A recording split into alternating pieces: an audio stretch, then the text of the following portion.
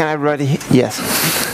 Okay, hi, I'm Karl Daniel Halfinger. I'm the lead developer of the Flashrom open source project. You're here to listen to a talk which says update your BIOS and EFI from any free OS.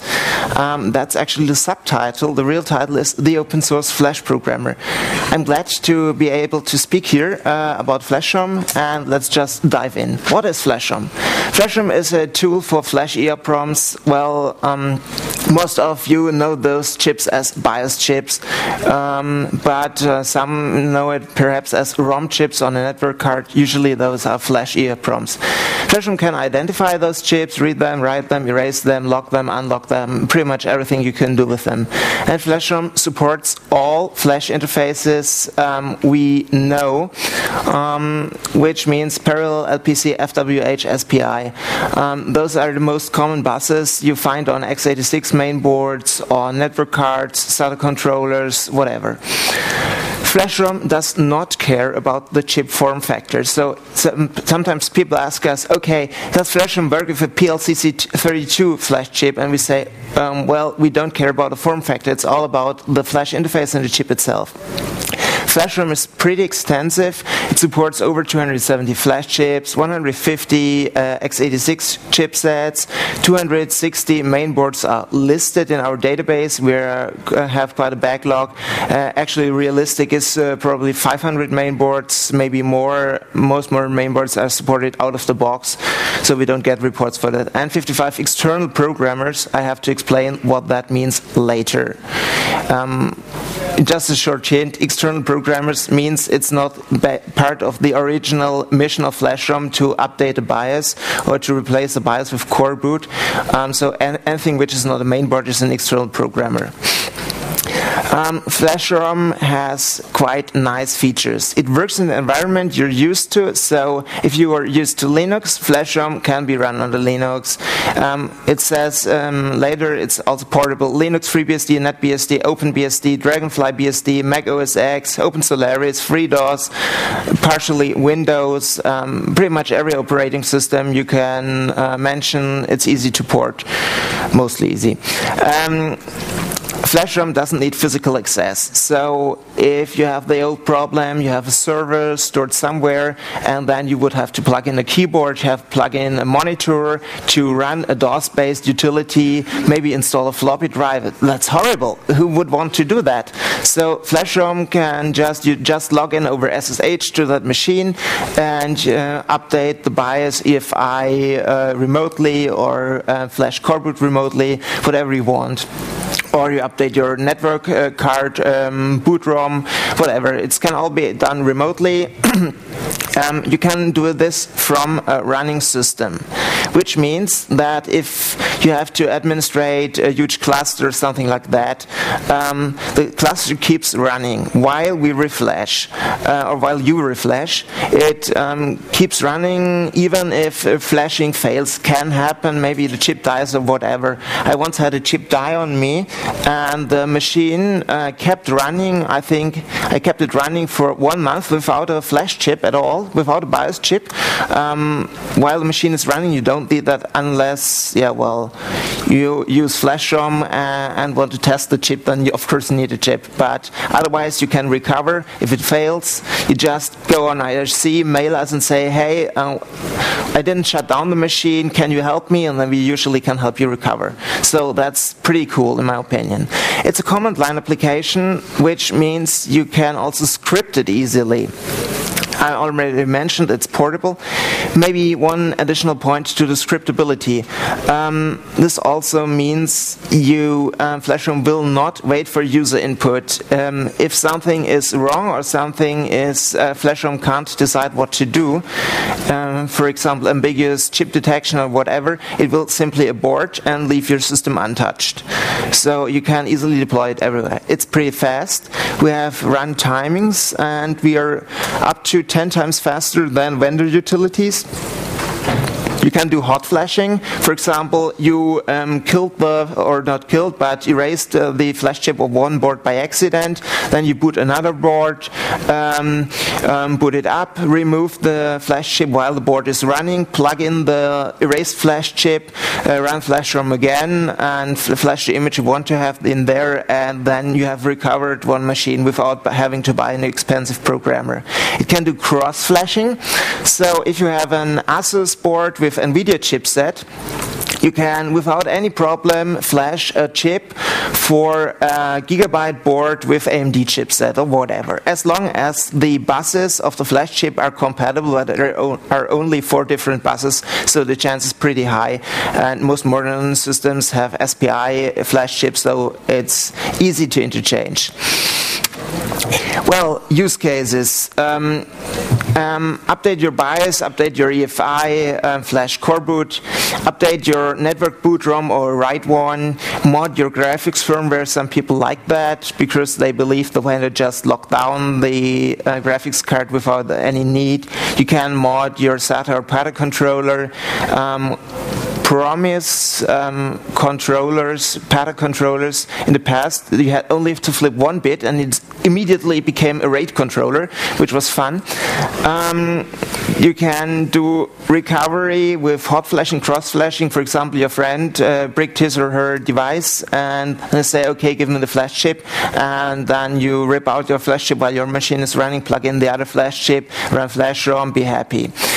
You can flash any chip with any programmer. So if you have a network boot ROM which fits in your network card, and you have a socket and a compatible flash bus, and there are only 4 flash buses on an older main board, plug in the network boot ROM into your main board with this hot and cross flashing, flash it, remove it, be happy. The other way around works as well. You can update your mainboard BIOS if you have a self-built AVR-based programmer. You can update your graphics card ROM with a parallel port cable with a few resistors soldered on. It's all pretty much fun. The design is is clean and reliable because if people try Flashrom and it fails, they will come and complain. And we want to make users happy, and supporting people after the fact, after something is broken, is much more difficult than doing it right from the start. So yes, supporting a new flash chip or a new programmer is very easy. Usually it's just adding a new line to a table. We did not have to write a new flash chip driver in the last 2 years, so that should probably tell you how well it works. The programmer is selected by a command line parameter. For example, if you have a network card, a graphics card, and your main board, Flashrom can't know which one to flash, and you should specify it, because Flashrom will by default say, okay, I don't know which one, so please tell me. It has a compatibility checker, so it checks whether the flash chip and the programming interface are compatible. It does not check whether the board and the image you want to flash are compatible, because that would make cross-flashing impossible.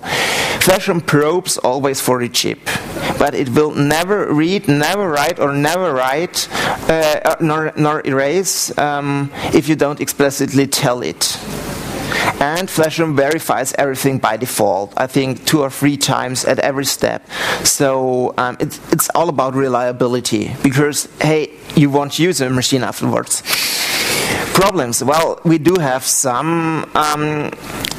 People love to flash DVD drives. We say, no, we won't support that, because DVD drives do not offer the ability to verify the contents. And so we don't know if flashing worked, and then people would just complain that Flashrom killed their DVD burner. So we just don't support it. Oh yeah, datasheets are wrong. Really, really wrong. JEDEC compliant means, yeah, well, you encrypt the spec and then try to read that garbage and then it works out. Fast means, yeah, we had a chip and it was about 100 times slower than the others, which were not labeled as fast. Standard, of course, means you can use the standard commands, but please wait 1 millisecond instead of 1 microsecond after every write. So a write needs only 1 hour. It's proven in the sense of it's proven that the chip dies. Then there are multiple incompatible chips with identical ID because vendors decided, oh, let's keep the ID and just change the interface. And chipset designers try to be clever, and they add security features which stop us from verifying, but they don't stop us or any malware from writing.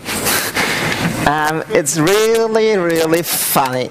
Okay, programmers, what do we support? This is only a small selection. I'll just skip quickly. Mainboards, a PCI Express solid state disk. We support this since, I think, 13 hours. I just committed that. We support network cards, SATA controllers, the Open Graphics card, self-built AVR-based devices, the Bus Pirate, the quite expensive DaddyProg programmer, a design of Uwe Herrmann, who is also a member of the Flashrom project. It pretty much does the same as the extremely expensive DaddyProg at the same speed, but it costs, I think, material about whatever, $10 or so. Then you can use some development hardware. You can do the parallel port cable hack with some resistors.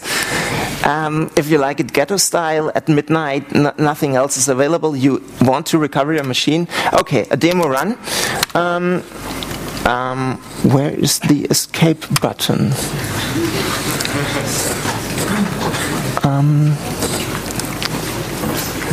Sorry, could you help me? Oh, looked in the wrong place. Sorry. And this one should... That's purple one. Purple? What? Yeah. Okay, and F11. Okay, I'll just replay a Flashrom run because I don't want to do this on hardware. Well, not with the presentation hardware. It's just first you read the backup. This is the original timing, so it's pretty quick. And then you write a new ROM, and it's also not that slow. I made that time yesterday. It's erasing, writing, done, verifying, of course, and that's it. So I do exit this again and F5. Okay, if Flashrom doesn't find your chip, can happen. Maybe we just need a new ID. Maybe a new chip driver, but we haven't needed that in the last 2 years. Maybe your chipset is unsupported if it's very new, but unlikely because we track chipset updates, or the flash chip is hiding behind some obscure controller which performs translation. Or you have a laptop. Just send us a report and we'll take care of it. So, the laptop nightmare. I should mention this. I have a few seconds left, I think. The flash chips are sold, so you can't just exchange them. The mainboards are custom and extremely expensive, and the laptop is 2 computers. You have the x86 CPU, you know, and an extra embedded controller, which does battery charging, power management, the stuff.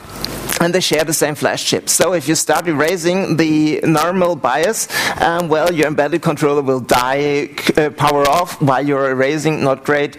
It will hang, power off the backlight, stop charging, whatever. There are no standards, no docs, no test software, and of course, if you get anything, it's only under draconian NDAs. We're making slow progress. We support a few embedded controllers, but their interface not only depends on the hardware, but also on the software they are running. It's horrible. We support, I think, 1 laptop. Okay, maybe 2, but yeah. So, dear users, please try Flashrom, but not in crazy expensive hardware, not on laptops. If it works, please send us a report. We're happy to hear about it, and we'll add it to our support list. If Flashrom fails, just join us on IRC. Give us a few minutes, maybe or a few hours to respond. Your machine can keep running, just don't power it off. We can help you recover. We are pretty successful with recovery. We have, I think, roughly 99% recovery success. So that's in my opinion, pretty okay. And please use latest Flashrom. Don't use older versions. Use latest one from Subversion. It's reliable and it has automatic recovery. We'll add your board to our to-do list if it doesn't work at first. Okay, spread the word. Tell everybody. Write in your blog. Tell your friends. Tell the admins at your company. They may actually use it. And tell hardware vendors, but please not. You must support us, but rather in a pretty friendly way. Yes, if you have questions, please visit us at our booth in AW building, booth number 8. We share a booth with Coreboot and Flashrom at flashrom.org on the web. Mail us at flashrom@flashrom.org. Join us on Freenode at #Flashrom. Okay, thanks to everybody who helps, contributes, and self-supports, and thanks to FOSDEM. Thank you.